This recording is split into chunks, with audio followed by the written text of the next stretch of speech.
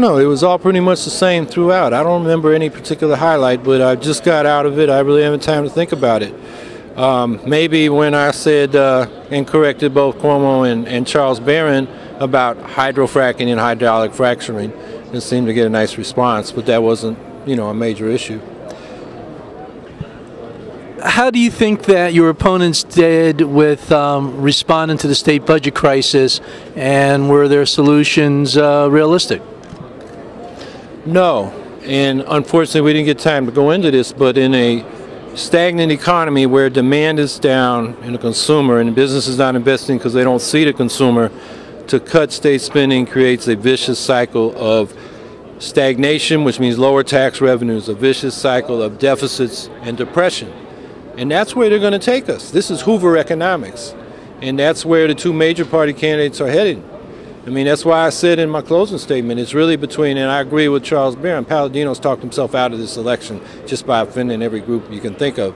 But it's really a choice between the Cuomo austerity plan or the Green Party's prosperity plan.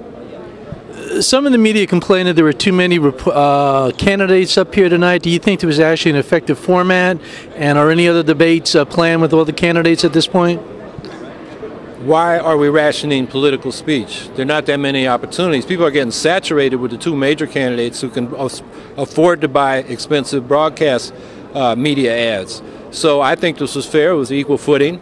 And there are going to be future debates, but the major party candidates haven't yet agreed to go to them. We're going to have a debate on hydrofracking and New York's energy future in my home city of Syracuse on October 25th.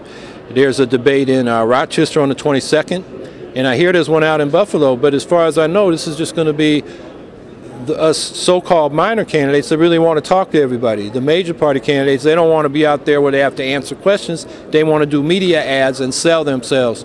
And so I think that's the difference. So I think, yeah, this forum was good, and I really appreciate News 12 Networks and Newsday setting up a forum for all of us and giving us all the chance to have an equal footing. Do you think the media is fair with you? The narrative in the mainstream media is the Democrat versus the Republican, and they're following a horse race, and they're looking at personality and human interest angles. They're not following the policy debate, and the stakes are very high. Whether we're facing catastrophic climate change or persistent high unemployment, as far as we can see into the future, this is very serious for people. And the media has a responsibility to let people know, the voters, what all their policy alternatives are. And the main narrative is not doing that. But what I'm telling people is vote for the Green Party, get us into the narrative because we have such a big vote. Make us a major third party, and then next time we'll have more of a policy debate, more breadth in it. Thank you. There's 2 weeks between now and the election. What are your plans over the next 2 weeks to try to get your message out? I'm going to barnstorm the whole state, do news conferences in every major media market. We are going to buy some media, at least so people know that we're doing the best we can with what we got. So I'll answer any reporter that wants to talk. I'll be there. We'll do the media, and I'll be running back and forth across the state, probably on 3 to 5 hours sleep till election day. You said if you had a second vote, you would cast one for Charles Barron. Voters out there, what is the difference between the Freedom Party and the Green Party?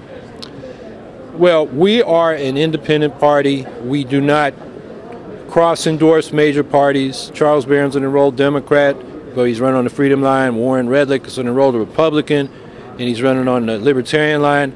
I'm enrolled in the Green Party. We have nothing to do with the Democratic or Republican parties. We are trying to be a major party on our own 2 feet. We don't have a particular beef with one of the other parties. We're not satelliting around them and cross-endorsing their candidates. We want to offer a third alternative. And a Gallup poll out a few weeks ago said 58% of Americans want a third major party. The Green Party's trying to be that. I think that's what distinguishes us.